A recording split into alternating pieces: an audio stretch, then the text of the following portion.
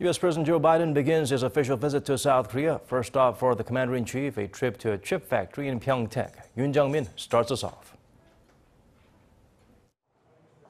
U.S. President Joe Biden landed in Osan Airbase late Friday afternoon, opening his first Asia trip as president here in South Korea, and the first stop, Samsung Electronics Semiconductor Complex in Pyeongtaek. This is also where he met for the first time South Korea's newly elected President Yoon Suk-yeol, where the two heads of state were hosted by Samsung Electronics Vice Chairman Jae-yong in a tour of the world's largest semiconductor plant. Marking their visit, Presidents Yoon and Biden signed on the semiconductor wafer instead of the visitor's book. The two leaders' visit here underscores the emphasis the two have placed on strengthening economic security alliance from trade to supply chain resiliency and stretching to the realm of high-tech alliance.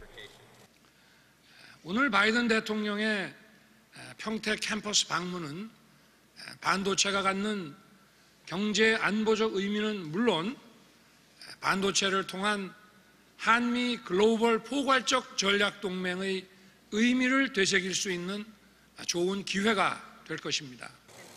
That sentiment echoed by the American president. This is an auspicious start to my visit because it's emblematic of the future cooperation and innovation that our nations can and must build together.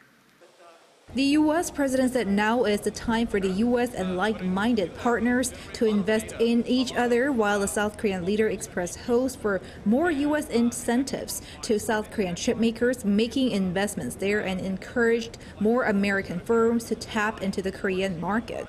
Seoul's top office says the two countries will keep communicating through the Semiconductor Partnership Dialogue channel to bolster cooperation. Slated for Saturday afternoon is the 90-minute-long Yoon-Biden bilateral, during which they will focus on the allies' coordinated response against North Korea's provocations and global issues, among others.